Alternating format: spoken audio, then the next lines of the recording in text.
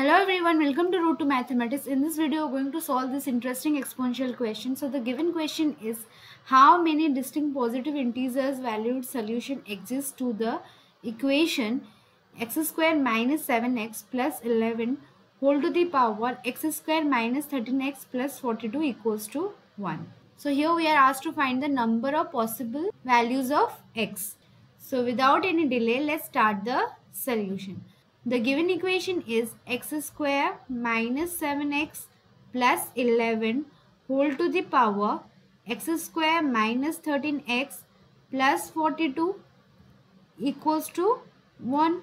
So in the next step, let's take x square minus 7x plus 11 as a and x square minus 13x plus 14 as b. Okay. So the above equation becomes a to the power b equals to 1. So in order to satisfy the condition, the first case must be the value of a equals to 1. For b can be any number. Let's just equate a with 1. So we have x square minus 7x plus 11 equals to 1. This implies is x square minus 7x. Now by taking this 1 to the left hand side, we have plus 10 equals to 0. This implies is x square minus 5x minus 2x plus 10 equals to 0. Let's take x common. So x multiplied with x minus 5 and here minus 2 common. So we have x minus 5 equals to 0. This implies is x minus 2 multiplied with x minus 5 equals to 0. So from here we can write x equals to 2 or 5 is one of the solution. Next, in the case 2, let's consider a equals to minus 1 for b can be any even number.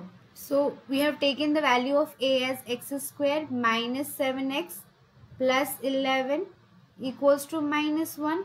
This implies is x square minus 7x. Now by taking this minus 1 to the left hand side, we have plus 12 equals to 0. So here we have a quadratic equation. In order to find the value of x, let's use middle term splitting method. So we can write x square minus 4x minus 3x plus 12 equals to 0. This implies this. Let's just take x common. So we have x minus 4 and from here we will take minus 3 common. So we have x minus 4 equals to 0. This implies this. We have x minus 3 multiplied with x minus 4 equals to 0. So from here we have x equals to 3 or x equals to 4 is another solutions. Next, in the case 3, we can consider the value of a greater than 0 for b equals to 0. So let's just put the value of b here. So we have x square minus 13x plus 42 equals to 0. So here also we have one quadratic equation. In order to find the value of x, we'll apply middle term splitting method. So we can write x square minus 7x minus 6x plus 42 equals to 0. This implies is, let's just take x common here. So x minus 7 minus 6 x minus 7 equals to 0. This implies is x minus 6 multiplied with x minus 7 equals to 0. So from here we can write x equals to 6 or x equals to 7 is another solution for x.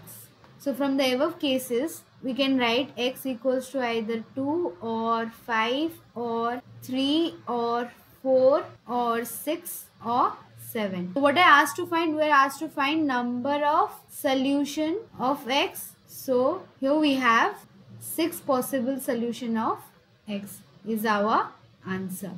I hope you have understood the solution. Thanks for watching. Please do subscribe my channel and hit the like button for more such interesting videos. Thank you.